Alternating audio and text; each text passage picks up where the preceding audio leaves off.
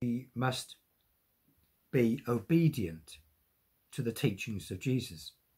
And just as faith without works is a dead faith, we see that from James chapter 2, so also faith without obedience to the teachings of Jesus is a dead faith, surely.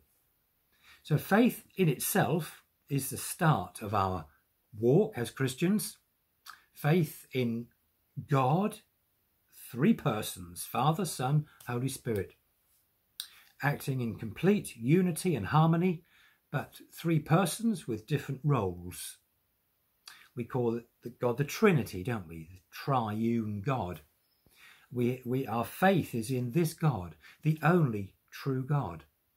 And we have faith that because we were born in sin, because we were sinners from conception, even from the time we were conceived in sin, we can't do anything about that. We can't work our way to salvation. We cannot earn our salvation because it's a gift from God.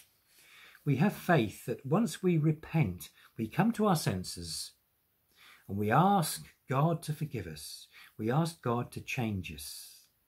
We have this faith that God is offering, and we take hold of this faith and we say, Father, I've sinned. I am a sinner. I am sinful.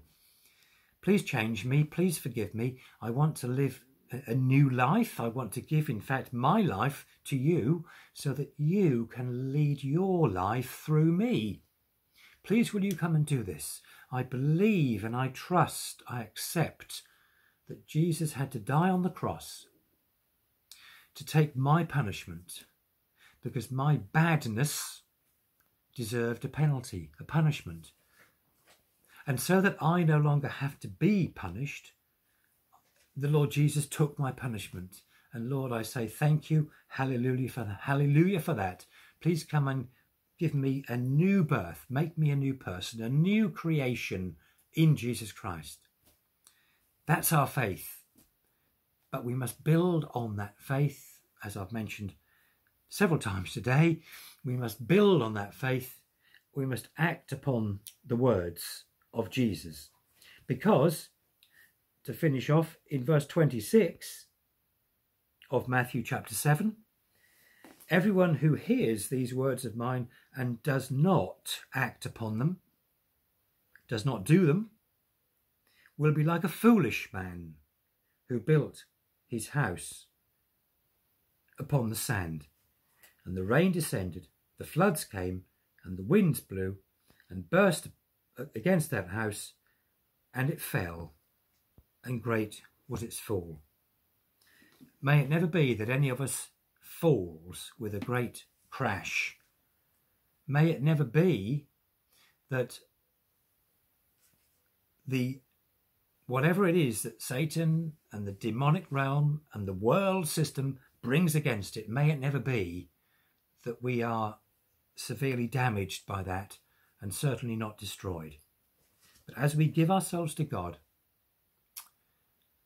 continually, day by day, reading his word and putting it into practice, God will protect us. He will look after us. That's how good he is. So thank you for your attention today.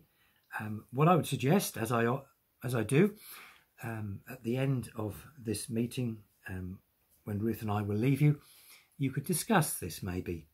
Just these verses here, Matthew chapter 7, verses 24 to 29. You can discuss them and pray with each other that you will make a commitment to develop your faith by acting upon the words of the Lord Jesus.